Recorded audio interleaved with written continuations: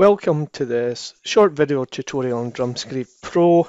In this tutorial we'll look at notes and notes grouping. Okay, to get started we'll create a new page. We'll insert music stave and we will lay down some notes. To group, rubber band around them. Use G for group, select the group, U for ungroup, or we can go to the edit ribbon, group. We can actually group again.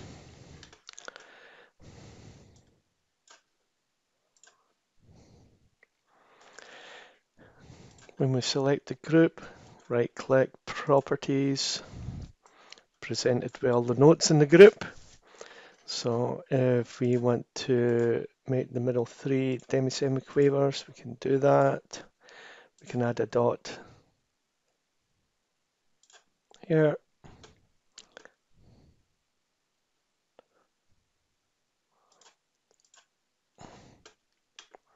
If we want to change the weighting value just for a bit more stress on that note, on the dotted notes actually, we can do that here. Likewise, you can get to the properties from the ribbon. If you hold down the Control key, click on the single note head, you can then move the notes individually within the group. Quite useful when fine-tuning. Again, you can use D for dot or undot. Control click C for cut or uncut.